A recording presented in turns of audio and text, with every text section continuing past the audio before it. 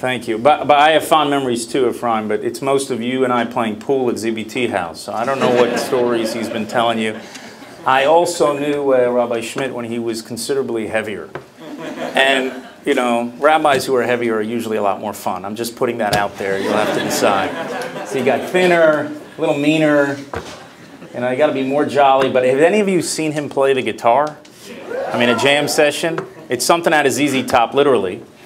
And I remember very fondly my time here at Penn in general, but certainly here at this Lubavitch house. They were, how should I put it, indefatigable at dragging everybody to this place. And what you need, and you have that in Chabad, and there are many Chabad rabbis here, they go out into the world, and they just don't take no for an answer. They don't take no for an answer. I called them, I gave a speech at a big Chabad event, and I said they're kind of like the Jewish version of Starbucks. They're kind of on every corner. But the guys who work at Starbucks don't walk outside and grab you and tell you to come in and have a cup of coffee and sit with them and talk to them and learn something with them. And what Chabad has done is truly remarkable. Not just in Jewish history, in modern Jewish history, but in the history of social movements and the success they've had, the openness, the inclusivity, being able to bring people in. And so I'm very honored to be here when you're opening up this new house. And I'm sure just as it did for me, in much more meager settings. I just want to say as a general rule, when I was here 25 years ago at Penn, it was not this nice. The campus was not this nice. This house was not this nice. So why is it that when I leave, everything becomes much nicer?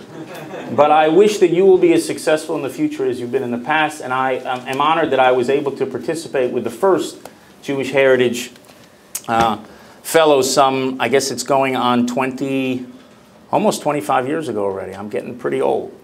And I want to thank all of you for coming. I wouldn't have come when I was your age. Honestly. I'm just telling you. So you're already ahead of me. So one of you will probably be the prime minister. You won't even be an ambassador. When I was at campus, Israel wasn't the big controversy. I was here between 89 and 93.